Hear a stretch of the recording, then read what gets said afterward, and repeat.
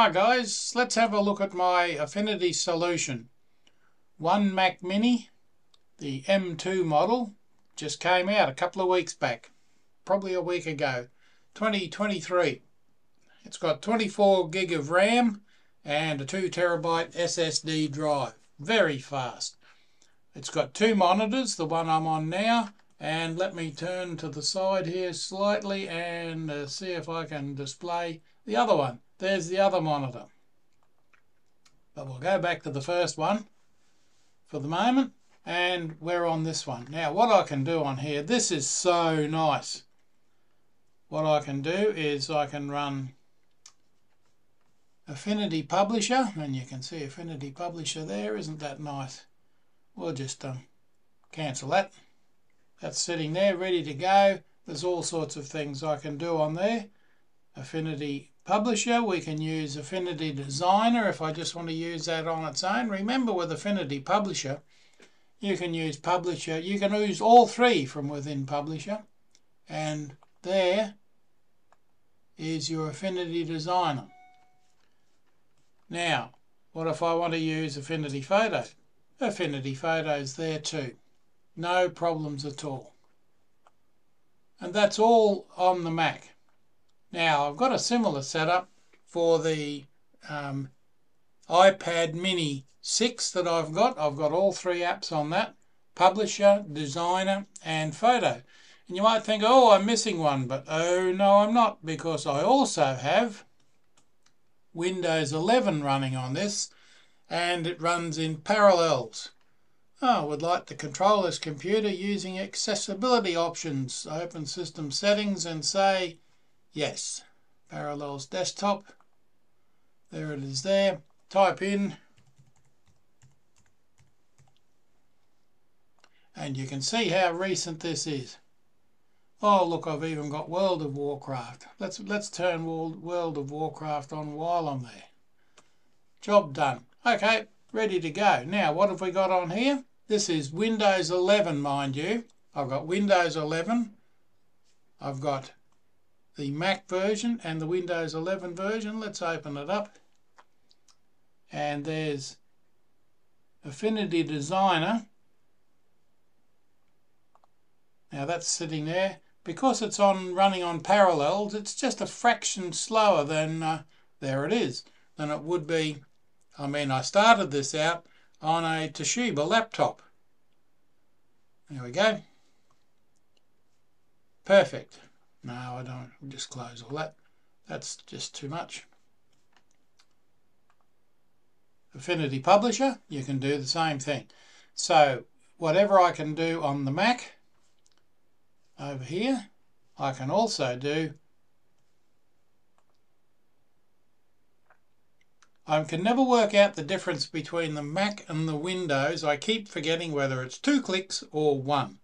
Sometimes it seems to be 1, sometimes it seems to be 2. But there it is. There's that one.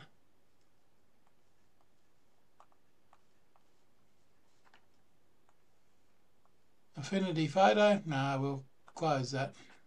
Don't want to mess with that. And that's because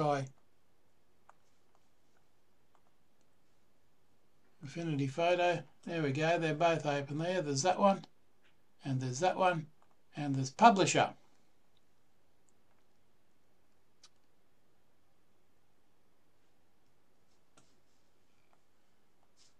Isn't that nice? Now, the good thing about that is, of course, with my YouTube channel, I'm doing these in, now that was 1 click, I've just got to be patient.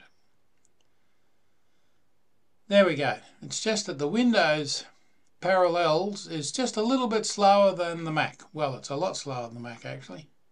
Close that there, minimize that, and you can see they're all there whenever I want them. That one there, and there's all sorts of other apps on there. There's Steam, Microsoft Edge, the Mac files, because I can access the files on the Mac from Windows 11. So let's just close that baby down. Close that baby down, close that baby down, and I'll go back up to the controlling device, the actions, and suspend that. Windows is suspended. I could shut it down if I want to, but I'll just leave it sit down the bottom. And if I want to move one over to the other side, to the other display, let me turn on the other display and turn this one off. And you can see I've just moved that over to there. Now I may be working on the main screen and I want those ones over there. So I'm just leaving Publisher on the main screen over there. Close that one down. Well, not closed, it's minimized. And there we have a clean screen over there. Operational, just the same as the other one. Bring up OBS again and switch it back to the main screen, and now we're back over here. It's lovely having two screens. Now I can't show you the iPad mini working without I go to the iPad mini, and I'll do that in a separate in the next part of this video. But that's very nice. That's how it all works together on the M2, and it's blazingly fast. So let's close that down. You can see they're all open there. Affinity Photo 2. Close it down. Affinity Designer. And these are popping up in the second monitor because that's where I dragged them to, remember? Windows 11, well, that's shut down anyway. And I've also got Final Cut Pro on here. Look at that. Isn't that wonderful? That's where I build the movies that I put on YouTube. So in short, this is my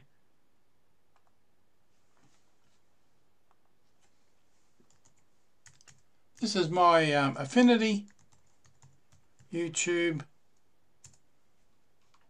Let's go to my channel.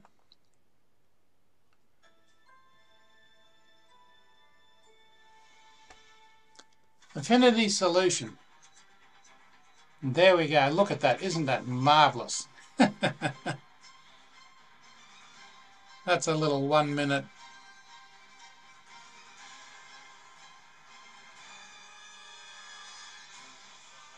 Don't forget to subscribe.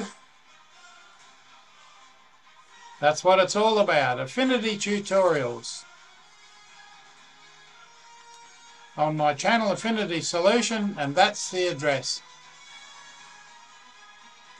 At Robert Chalmers.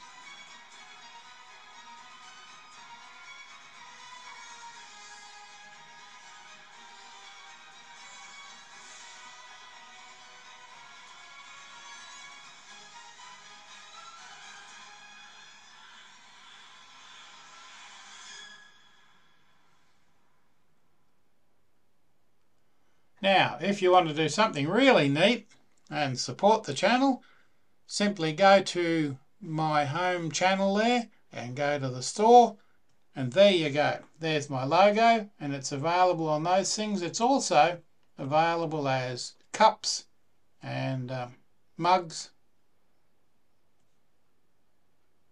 Oops.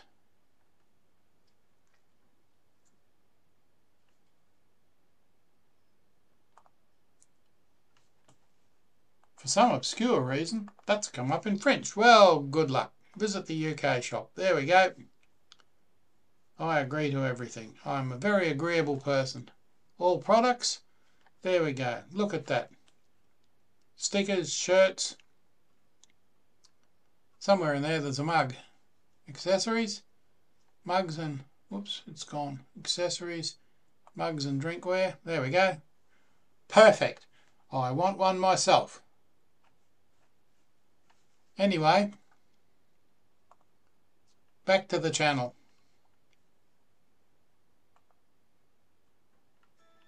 Oops, we don't want to play it again, so let's stop that. Okay guys, thanks very much for watching. I hope you enjoyed this little look at my platform here and all the marvellous things I can do on it. We'll see you in the next Affinity Solution video. And there we have my iPad mini. I'm mirroring the screen onto the M2. Now there's Affinity Designer, Live Docs, Preferences, Help. Let's have a look at the samples. There's all the samples in Affinity Designer on the iPad. Live Docs, that one there. And you can see the screen's a bit bigger than I can actually record. So I'll have another go at that in a moment. But there we go. Affinity Photo.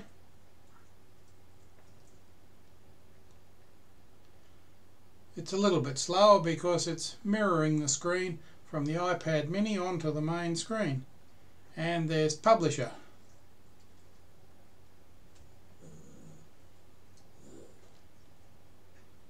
Isn't that cute?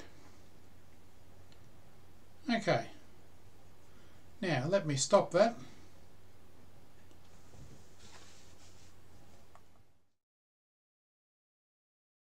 I'll show you the iPad mini working without I go to the iPad mini, and I'll do that in a separate in the next part of this video.